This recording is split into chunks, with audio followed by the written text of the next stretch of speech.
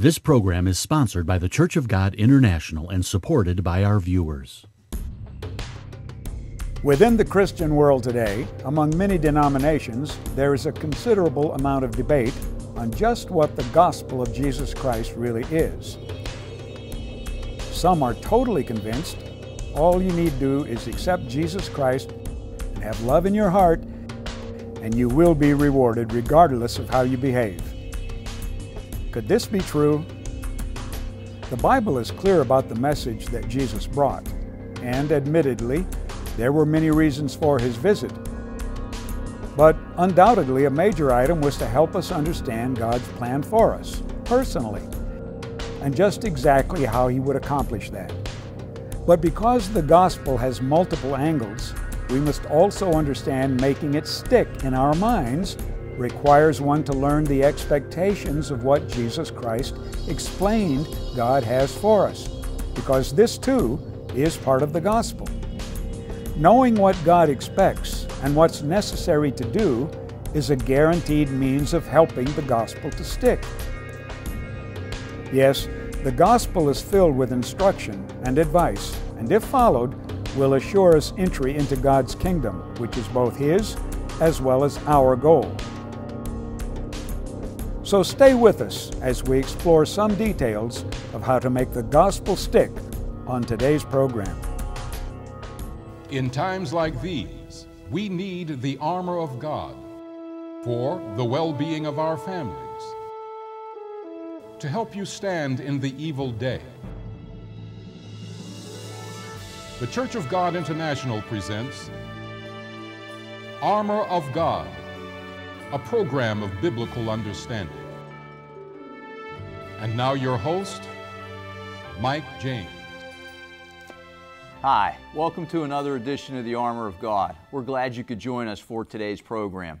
What we're going to talk about today is making the gospel message stick. And what we will do is we will look at some techniques that I believe you will find in the Bible on how they made that message stick, because we want to use as many means as we can to try to make this gospel message stick. Some of the material that we will be addressing today comes from a book titled Make It Stick by Chip and Dan Heath.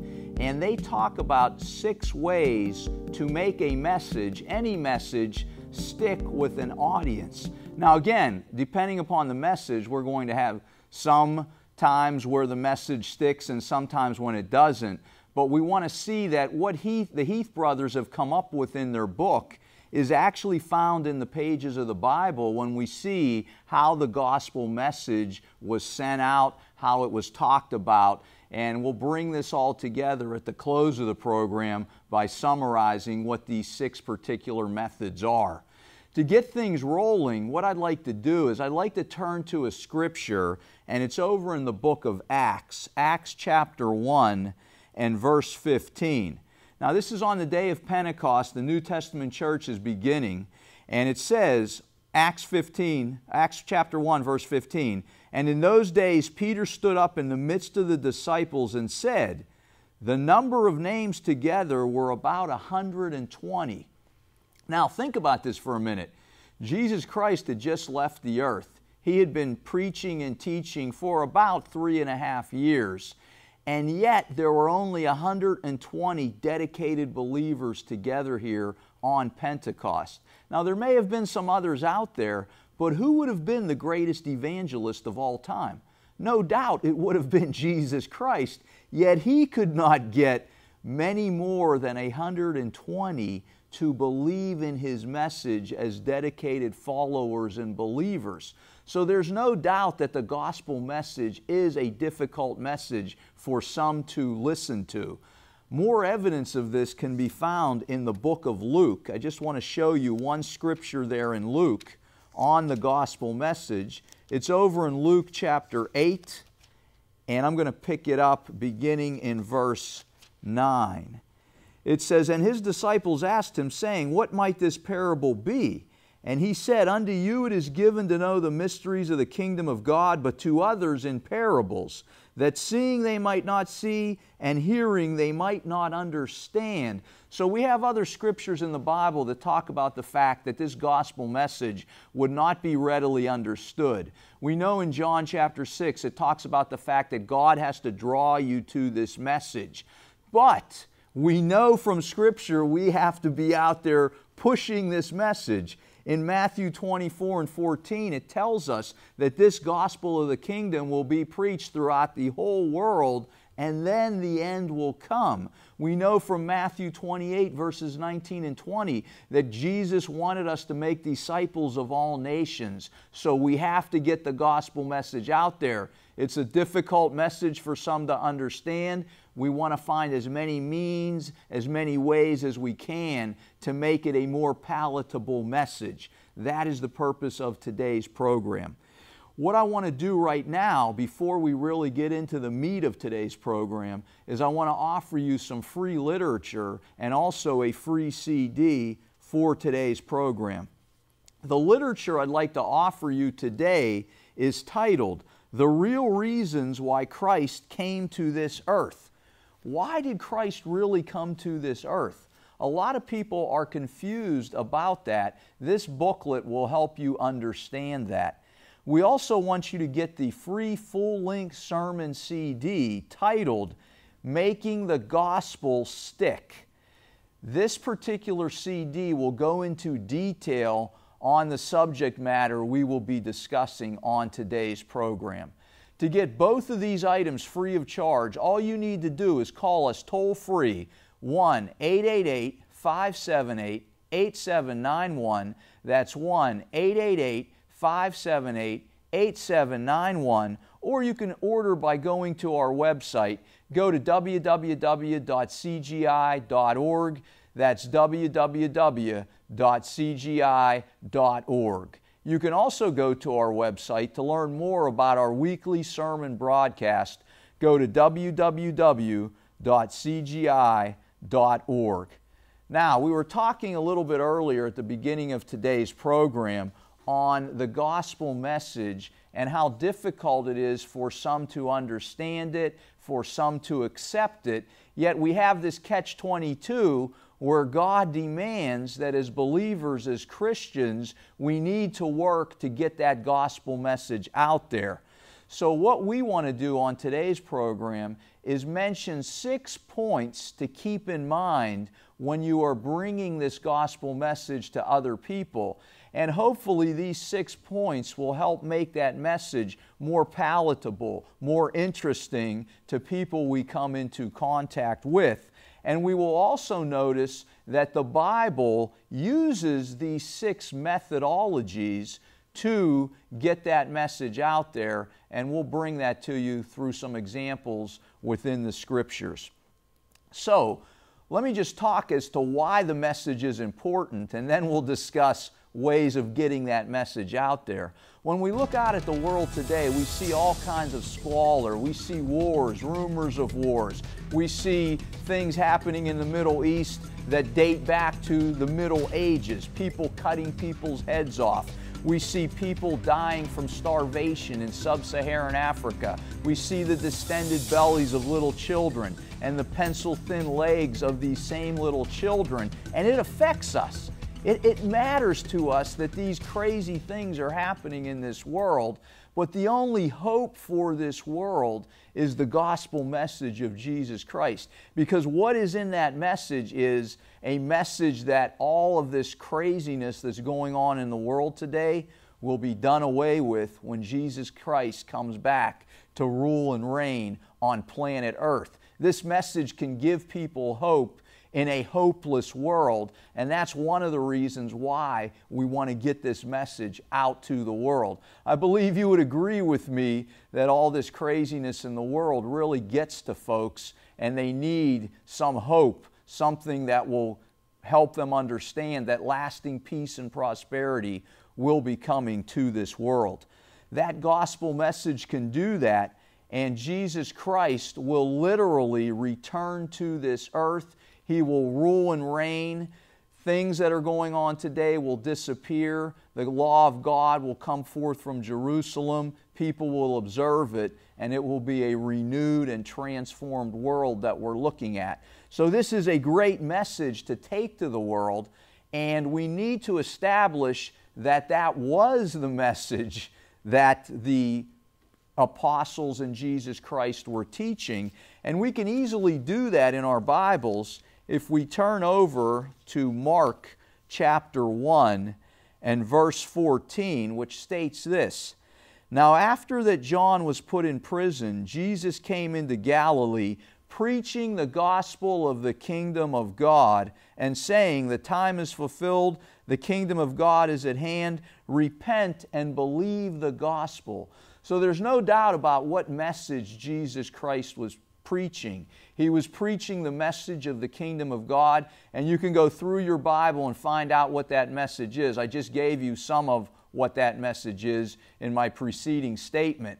So this is the gospel message we have to take to the world, and we know in Matthew chapter 28, 19 and 20, Jesus tells His disciples to teach and preach what He has taught and preached to them.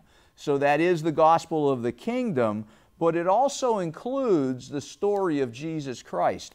Who and what Jesus Christ is, what He's doing, and what He will be doing in this world. Now, not only did Jesus Christ preach this while He was alive, but the apostles preached this same thing when Jesus was gone from the scene. And we can establish that fact over in the book of Acts, in Acts chapter 8 and verse 12, we read this: "But when they believed Philip, preaching the things concerning the kingdom of God and the name of Jesus Christ, they were baptized, both men and women." So this message that we're trying to get to stick with people is not only a message about the kingdom of God, but it is also a message about Jesus Christ. So I just want to make sure we understand what we mean by the gospel message. Now let's talk about how we can try to get this gospel message to stick in a better way than maybe it does with some of the methods we have tried in the past. Now, the first example I'd like to bring up, and again, these examples are brought forward in the book by Chip and Dan Heath, Make It Stick. In fact, they provide numerous examples of each of these 6 major points that I'll be making on today's program. The first point they make, though, is you've got to keep your message simple.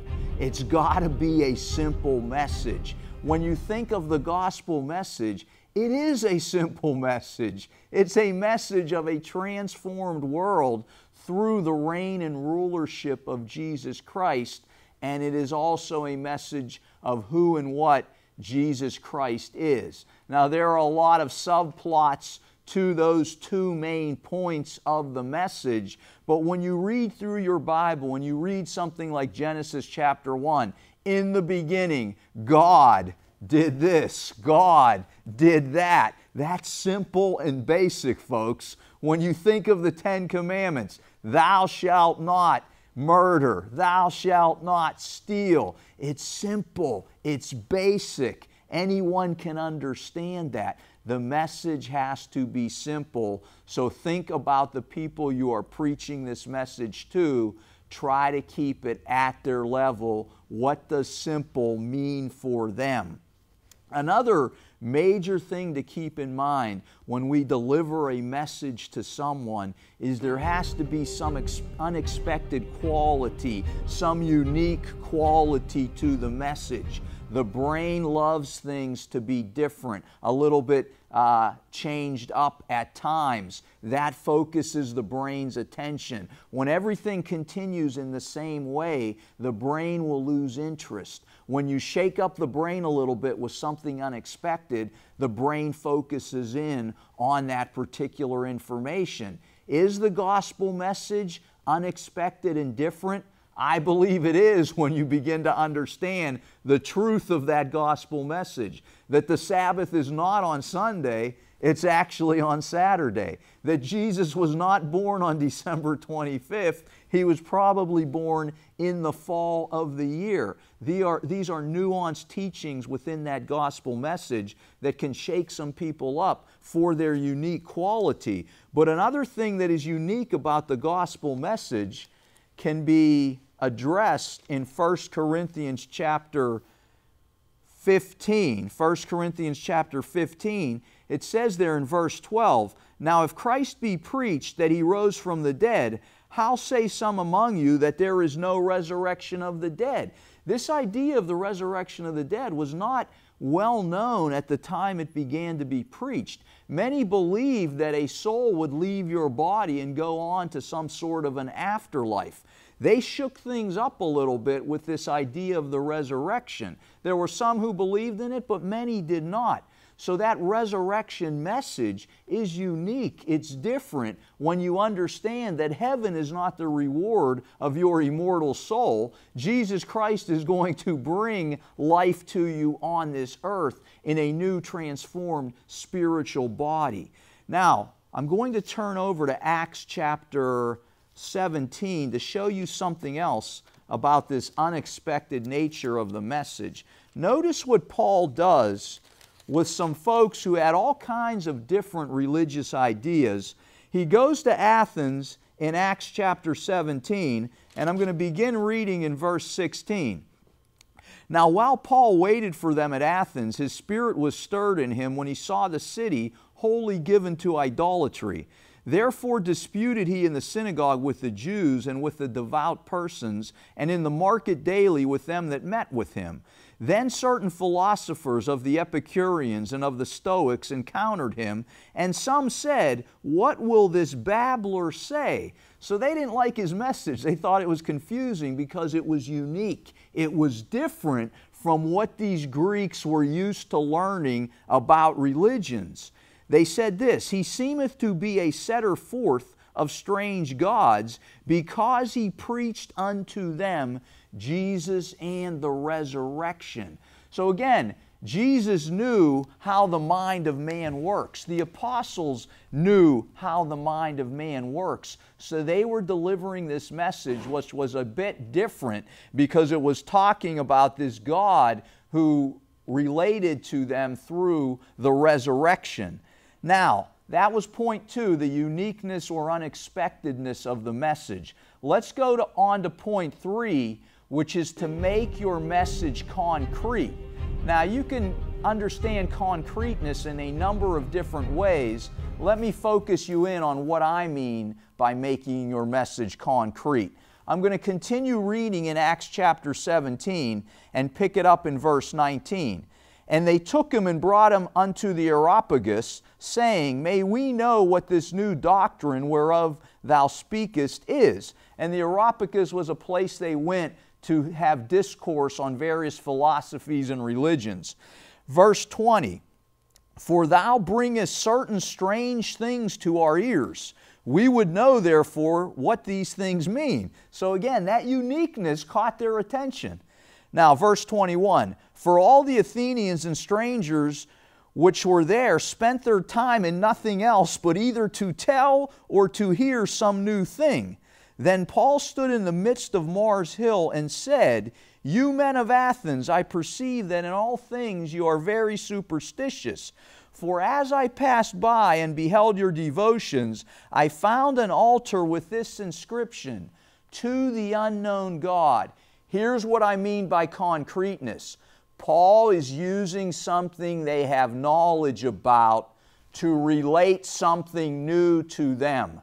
This is what the Heath brothers mean by concreteness. This is what Paul knows is concrete. He's going to use what they know to tell them something different, and that is what I mean by concreteness. Make the message concrete. Many of our brethren in the Sunday-keeping churches believe in Jesus Christ. Let's use that commonality to then explain what's in the Bible, because many of them believe the Bible is God's Word. Let's use that Bible to show them what's really in here. Make the message concrete. That is point number 3. Let's move on to point number 4, and that is to make your message credible. Now, there are various ways to make your message credible. The more you know about the message, the more credible you will be in delivering that message. So you've got to know your Bible. You've got to study it. You've got to study the history around Christianity. You've got to know about other religions to be able to make your message more palatable, more credible for people to listen to it. Now, did Jesus have credibility with His message? I believe He did. He was God. If you have faith in what this Word says, He's telling you He's God and He's delivering this message. So I'm going to perk up and I'm going to listen to that credibility. But He also made His message credible by performing miracles, as did the apostles. God knew in order for this message to take, He had to make it credible. When someone performs a miracle and then they tell you something, many of us will listen. Again, we need to be careful about that. We know from the Bible message that Satan will be able to perform miracles, but again, I believe that that helped with his credibility with some people, but there are various ways we can make our message credible with other people. The Bible itself has great internal evidence that it is a credible message, that this was written thousands of years ago by the individuals who believed in this man who rose from the dead. You can learn more about that by many of our pieces of literature and CDs which address those particular points. So let's move on to point number 5. In order for your message to stick, you need to be hitting on people's emotions. Now, does God do that with His message? Let me turn over to Romans 6 and verse 23, which reads like this: "For the wages of sin is death, but the gift of God is eternal life through Jesus Christ our Lord." No matter who you are, death is going to affect you at one point or another in your life. And God uses death. God uses that reality check to try to bring us closer to Him. He makes us aware of the fact we're all going to die. We're all aware of this throughout our lives. And when we realize this and start to think about it, most of us, unless you're psychotic or sociopathic, you wonder, why am I here? What am I doing here? And this will begin for many folks to lead them to look into religion, to look into Christianity, to try to figure out what life is all about. He also hits our emotions when we think about the second resurrection.